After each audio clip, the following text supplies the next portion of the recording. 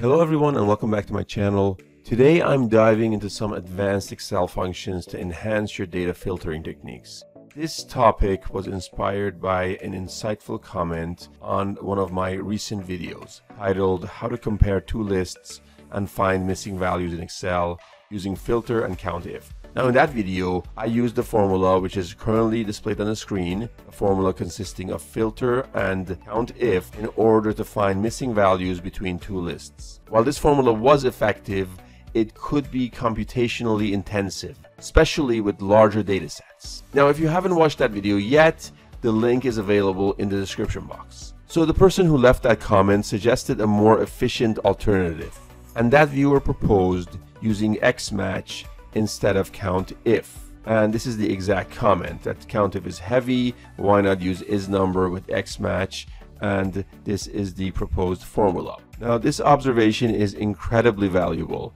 and leads us into a discussion on optimizing Excel for better performance. So today I'm going to explore this formula and find out how XMATCH can speed up the process of filtering unique values from one list that do not appear in another list. So we have two data sets, one column consisting of invited people, and the second data set is a column consisting of people who actually attended.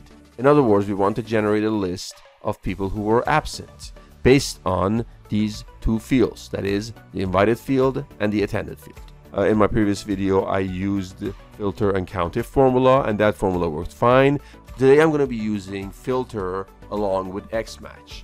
And here's how that formula works. So that formula is currently displayed on the screen, and I'm going to apply it to this field over here. So the formula is as follows: equal sign, filter, open parentheses. First we'll select our first array, which is the invited list. So it's going to be this range over here in column A, followed by a comma. Then I'm going to put in not, open parentheses, ISNUMBER. And I'm going to explain this in detail a little bit later on. For right now, I'm just going to input the formula. XMATCH, open parentheses, and I'm going to put the invited list again. That is column A, and followed by comma, and then the list of people who actually attended in column B. Comma, 0, then I am going to end with closing parentheses, as so. And there we go. As easy as that, we have a list of everyone who's been absent. I didn't even need to drag this formula down. Since this is a filter formula, it just generates as soon as I enter the formula in the first cell of the range. And as you can see, this formula has correctly returned the list of everybody who's been absent. That is, everybody who's in the invited list, but not in the attended list. Now that I applied the formula, I'm going to briefly explain how this formula works and the various components of this formula. So this formula consists of a number of parts. I'm going to start from the most inner parts of the formula, that is the match component. So first of all, the XMATCH function checks each item in list A, that is in column A over here, to see if it can find a match in list B, that is in column B. If it does find a match, it gives us the position of the match in list B. If it doesn't find anything, it simply says it couldn't find it, which in Excel terms is an error. So I'm going to go ahead and only apply the XMATCH part in a cell to show you how that XMATCH functions by itself. So I'm going to go ahead and copy this part. I'm going to put it in this cell over here. So yeah, name it XMATCH. There we go. There we go. So you can see this XMATCH returns NAs whenever there's no match, and whenever there is a match, it returns the position of the match within list B. For example, D. Wallace is in the first row of list B. That's why 1 has been returned here. And Sid Haig is in the 10th cell of list B. That's why 10 is returned here. So that's what the XMATCH does, and this is very interesting. And whenever we don't have a match, of course, an NA is returned, and these are the absent people. So that's what the XMATCH does. Now let's talk about what the ISNUMBER part does. That is this part over here. The ISNUMBER function checks if the result from the XMATCH is a number or an error. And if it's not a number, obviously, it means there is no match.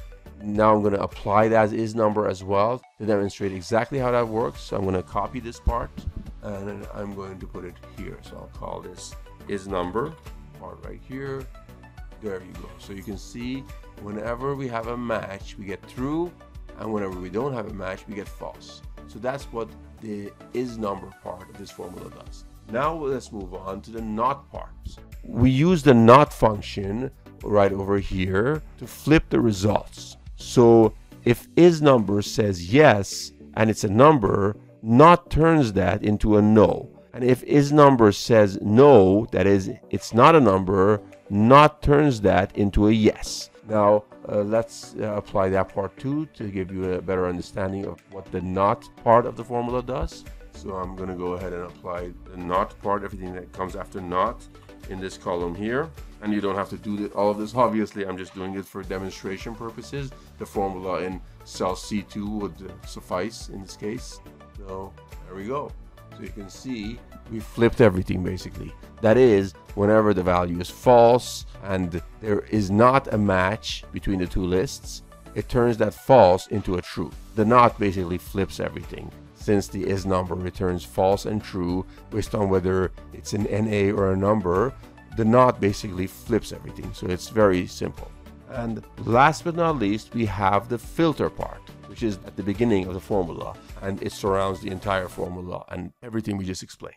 When the filter function takes over, it uses the results from the NOT ISNUMBER XMATCH setup, which I just explained, and it keeps only items in list A where the result was yes, meaning those that did not find a match in list B. And that's what this final formula over here does. It returns only things in which the result of this final formula over here is true. That is, these values. Those are the ones that are returned. And that's how it works.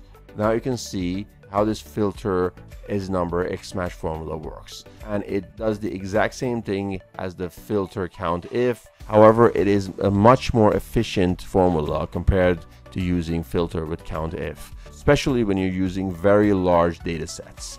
This could be much faster and it can prevent your spreadsheet from getting slow, especially if you have a lot of formulas similar to this and you're dealing with large data sets. So the result is you end up with a list of names that are unique to list A, which do not appear in list B. So in conclusion, while COUNTIF is a stable option for counting how many times a specific condition is met across a data set, it can be quite resource intensive, especially with larger data sets. And this is because the COUNTIF formula needs to assess every instance within the range to compute a count, and therefore making this filter XMATCH formula a much more efficient formula and a much better option. That said, another big thank you to our viewer and commenter for the amazing tip and the formula which led to the creation of this video. Feel free to post any other comments and also video suggestions. All comments are welcome. I hope you enjoyed this video and found it useful.